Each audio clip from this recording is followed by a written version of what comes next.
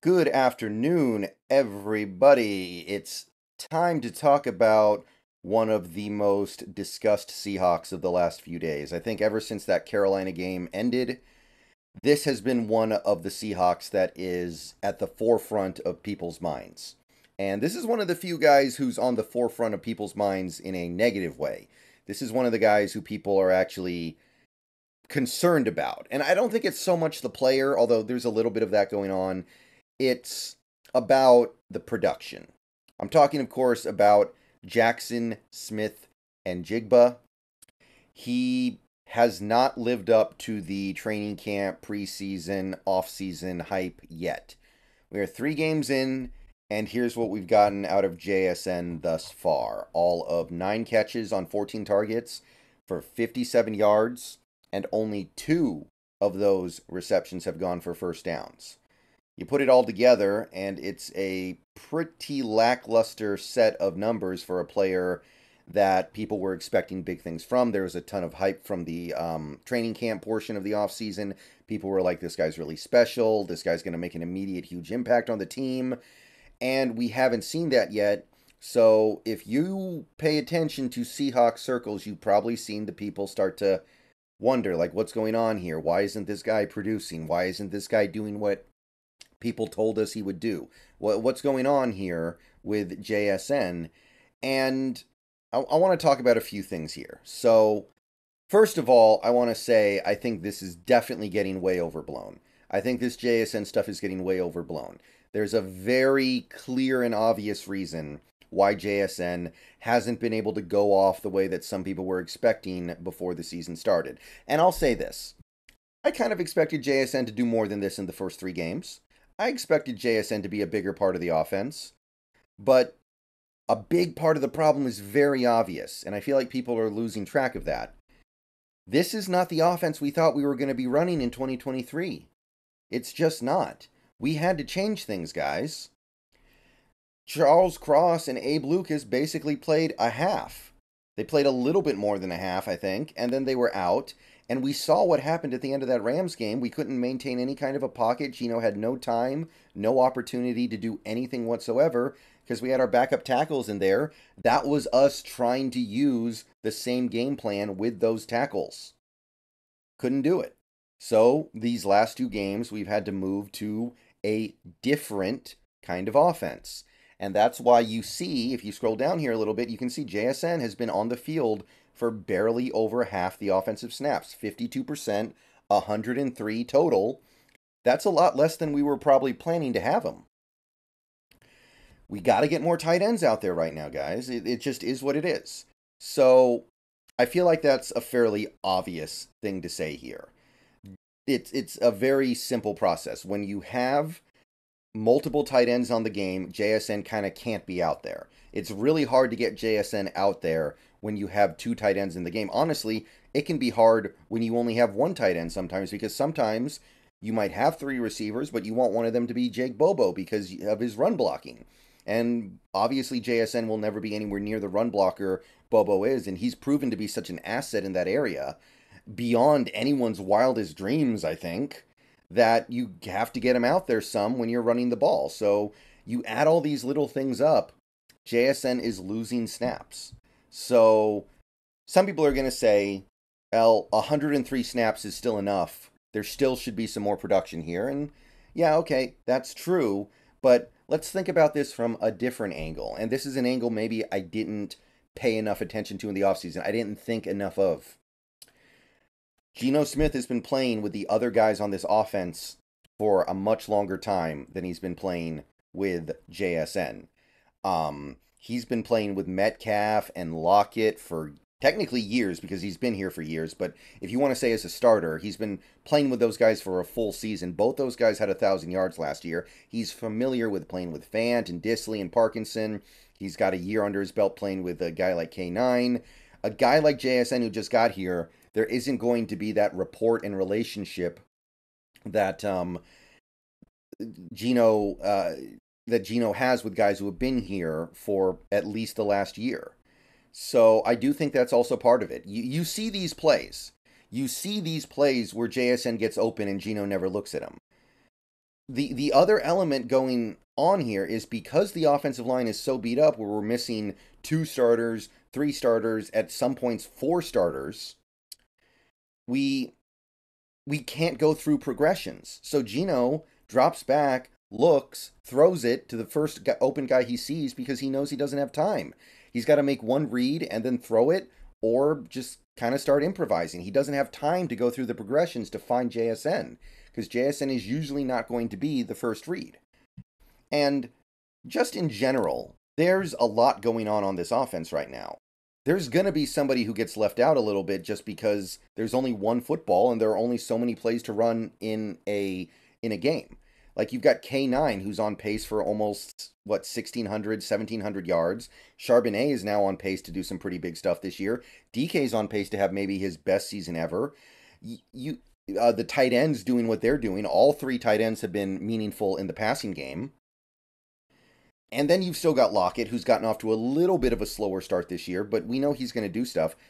There's only one ball here, and with some of the stuff that's going on with this running game being, according to EPA, the most effective running game in the NFL, there just may not be enough footballs to go around to get to JSN, especially if we're going to use tight ends.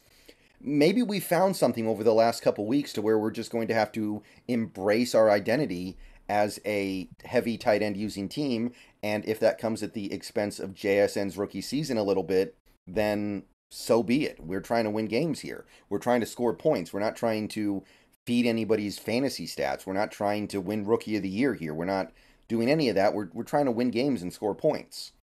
And that's kind of the crux of this here. That's why I don't understand why this is such a big deal to some people. Because this Seahawks offense, in case you guys haven't noticed, is good. It's really good. It's great. It's elite. It is. You go to ESPN right now. Go pull up points per game. Seahawks at 29. Only 3 teams are ahead of the Seahawks in points per game. In yards, I know that they're near the middle. They're like 16th or 17th or something like that. But what would you rather have, yards or points? That just tells me we're super efficient. We're avoiding turnovers. We're cashing in on most of our good drives. And that you get what you get. By the way, if Jason Myers hits one of the 3 field goals he missed, we're ahead of Frisco. If he hits 2 of them, we're ahead of Buffalo, meaning we'd be second. So it's not like we're sitting here wondering why this offense isn't playing well and we're just looking for some reason why we're not scoring. We're scoring. We're scoring, guys. 29 points a game is no joke. I know it's early, but for every team in the league, it's early. And we have more points than every team except for 3. And one of those teams is just completely off the charts crazy right now. So that's the thing that I don't understand. Yes, we're not using JSN as much as we thought, but what we are doing is working. And it's working with a bunch of backups on the offensive line. That's kind of incredible. I'm trying to get hyped over that. I'm trying to get super excited about the fact that this team found a game plan that didn't allow the team to get sunk by a bunch of injuries. We've won 2 games, put up significant pointage in both games. What was it, 37 in both games? Despite the fact that we were starting 2 backups at tackle. One game we were starting a backup at guard. We've basically been lights out on offense in 5 of the 6 halves we played. That one bad half was bad, but we all know why it was bad. So at the end of the day, what we are doing is working extremely well. It's not just working a little bit. It's working to an extremely high level.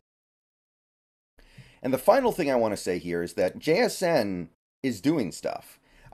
I know this tweet is from NFL Rookie Watch, and I know NFL Rookie Watch is, if you know, you know.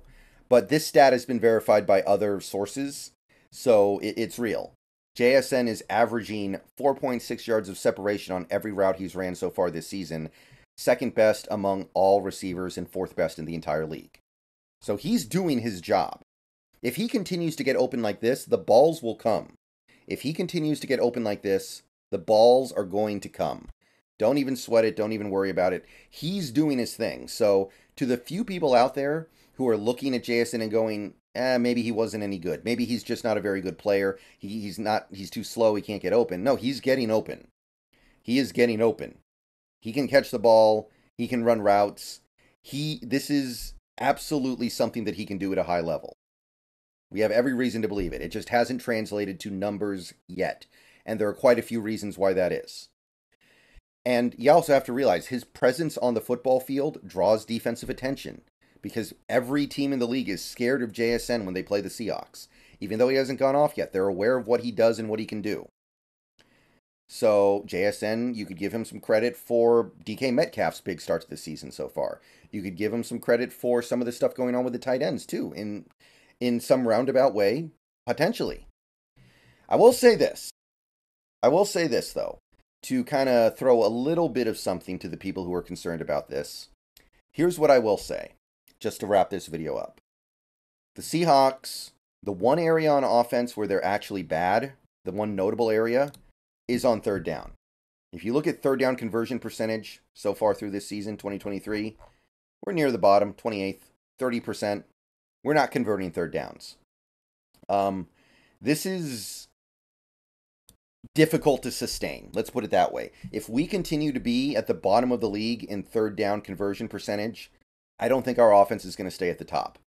The big draw of getting JSN on your team is that he's a guy who gets open and catches passes on third down. A big part of JSN being valuable in this league is what he does on third down. So I would like to see JSN get incorporated more so we can start to solve this. But in order to do that, we need to sort out the offensive line first.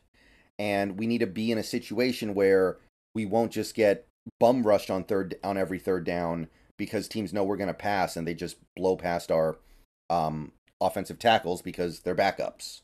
So it's coming. And I will admit, I think when JSN comes along, this can get fixed. And it has to get fixed. But I think people are kind of getting a little too lost in the fantasy football side of things, personally. I just look at this. I look at some of the people who are concerned about JSN's production so far. It strikes me partially motivated by people who play fantasy football and have him in fantasy and want him to do better because they're losing in fantasy. I don't know. There's just something going on there that makes me think of that because, again, this team is scoring. This team has scored 37 points in the last 2 games. This team is averaging 29 points a game even though they played an entire half and did nothing. So things are working on this offense. Things are working as good as we've ever seen them, really. This is the best this offense has looked since 2020, the first 5 or 6 games when Wilson looked like he was going to run away with MVP. This is, if not that, then you'd have to go all the way back to 2015. So you can focus on the JSN side of things where he's been a little bit of a disappointment so far, or you can realize that what the team is doing is necessary and it's also really, really impressive. And it's led to a couple of wins. So, I don't know. We're going to have a little bit of patience here. I believe that JSN will be fine. Remember, he's very young too, and he only had 1 year of production in college football. Maybe he does take a year before he becomes a big-time player. That's possible. For all we know, JSN's time as a top NFL receiver won't start until 2024 because he just needs this year to get his feet wet. Maybe. But he's doing some things right. He's doing some very important things right. And I'm inclined to believe that once we sort out the offensive line issues so Geno can actually go through reads without having Max protect in and JSN's on the field more, it's going to come. All right, I'll see you guys later. Go Hawks. Just wanted to talk for a little while about JSN because this is a situation that a lot of Seahawks fans are expressing some concern about. So I want to put a lot of it to bed. And I also do want to acknowledge the fact that this is not okay. This is why you got JSN. So go do something with it. All right. See y'all later. Go Hawks.